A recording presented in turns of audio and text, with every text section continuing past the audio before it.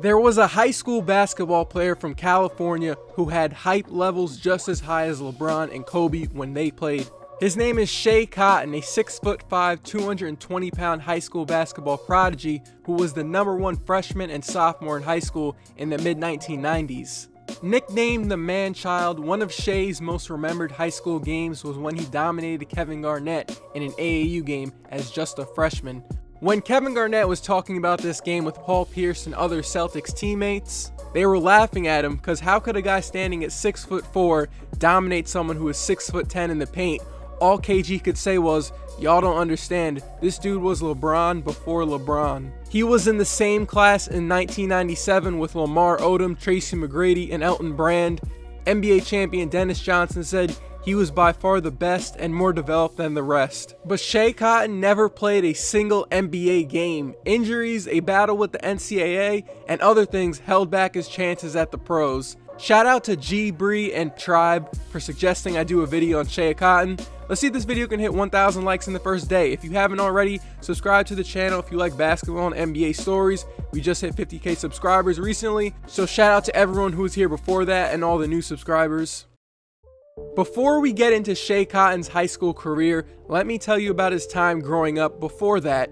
He never really had a normal childhood. Schea Cotton was a child basketball celebrity in California as just a 12-year-old. He had his story talked about on ESPN and had stories in the Los Angeles Times about him when he was just in the 6th grade. He was built like a college point guard as a 12-year-old. Schea Cotton was 6 feet tall, 180 pounds. He was basically the size of Chris Paul in the 7th grade, and kids would call him Michael Jordan because he was bald just like MJ. Schea could dunk on alley-oops already around that time, and you can only imagine how unfair it was for kids at that age to play against him. His passing vision and skills were so advanced for a kid at his age. Schea once drilled 4 unaware teammates in the face with no-look passes in a team practice.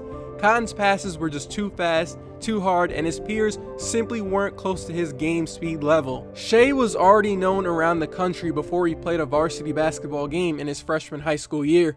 At this time, he was basically built like an NBA starting guard. He was 6'4", 220 pounds. He averaged 20 points and 7 rebounds. He led Mater Dei High School to a 33-1 record. He had an article written about him in Sports Illustrated that summer where they said he was the best freshman in the nation. Schea always had a crowd at his games, and a longtime AAU coach in California said this about him: the interest to see him to play was huge. With way above average crowds, it was almost kind of the way LeBron was in high school, way before the internet. Before the season even started, it got weird for him and his family off the court. He sometimes would come home from school to 20 people just sitting outside of his house waiting for him, from people in the local neighborhood just waiting to leech off of him, to shoe company brokers, to sports agents. They would just come in, they'd eat with his family, and they'd ask him, "What kind of car do you want to drive? What kind of house do you want to live in?" His family would deny all of those offers. During that season, he wore 37 different sneakers: Jordans, Barclays, Pippins, whatever Nike sent,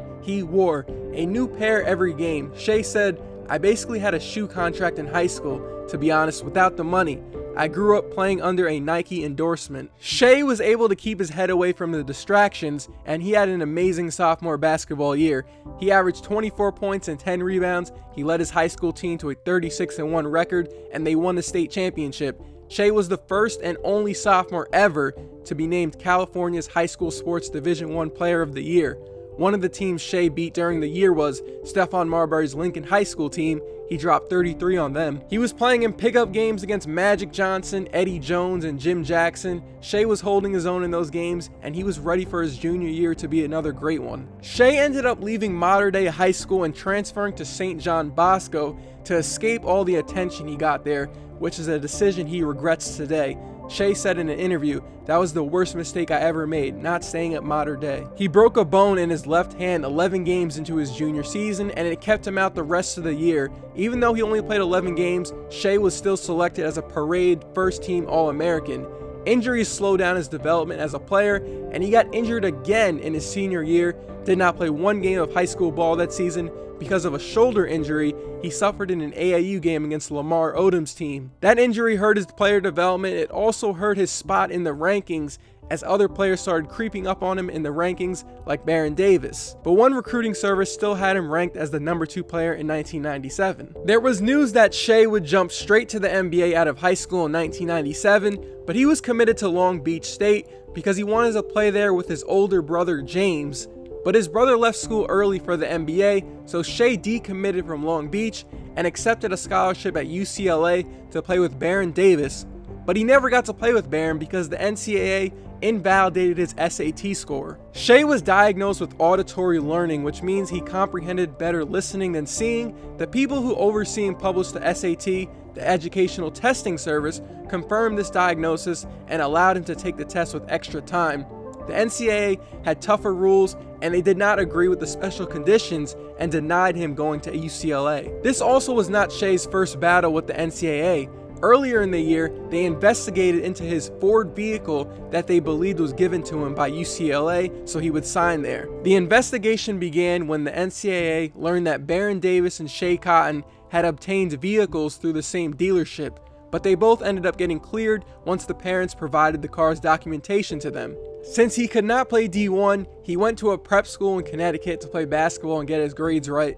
After a year there, he committed to NC State, but the NCAA again denied his eligibility and he had to play junior college at Long Beach City College. Schea averaged 25 points per game there and led the team to a 33-3 record. Finally, after that year at Long Beach City College, he was declared eligible by the NCAA and he accepted a scholarship at Alabama. He was 20 years old now and most of his peers from high school were in the NBA by now.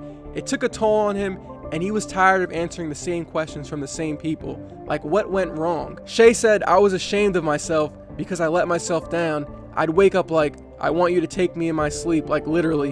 When they tell you that you are the biggest thing in LA other than Magic Johnson and you're in high school and then you're at Long Beach City College." Schea ended up dealing with this by contemplating which way he should take his own life.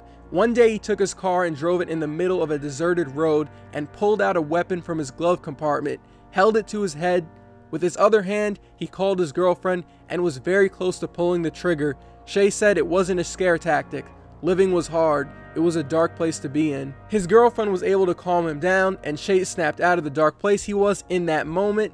He told the USA Today, "I caught myself and realized that I would hurt a lot of people close to me. I'm better than that. I'm stronger than that. I can endure this." In his 1 year at Alabama, he averaged 15 points and 4 rebounds and was selected to an all-SEC team.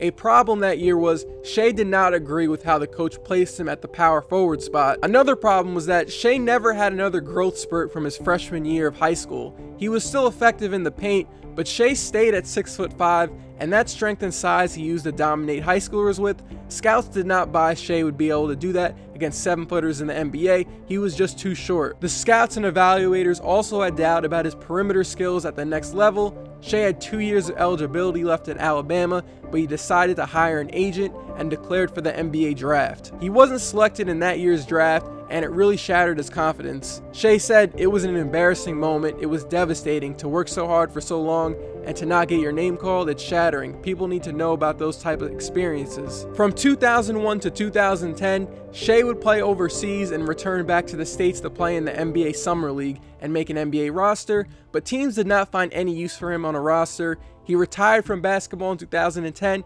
He is now 39 years old. He's a basketball trainer at his own academy, an AAU coach, and speaks to high school players across the country. He has made peace with how his life has gone and believes he can have a greater impact sharing his story than he could have with an NBA career. "When I hung my sneakers up and my daughter was born, I knew the fight was over. As an athlete, you never want to hear you're not going to make it. So when I realized my NBA dream was shattered and I got tired of traveling to play the game that I love, I had peace. I developed a different type of peace. I've been through a lot of dark times." And that is the story of Schea Cotton, a guy who was once the consensus best high school player in the country, but a number of events derailed his chances at playing pro basketball. Shout out to the people who suggested that I do this video. Definitely an interesting story. And shout out to everybody who made it to the end of the video. I hope it was interesting to listen to. Shout out to Schea, who's making the best out of what happened in his life. I'm going to do a part 2 to the body transformations videos that I made like last week, so I'll see you guys then.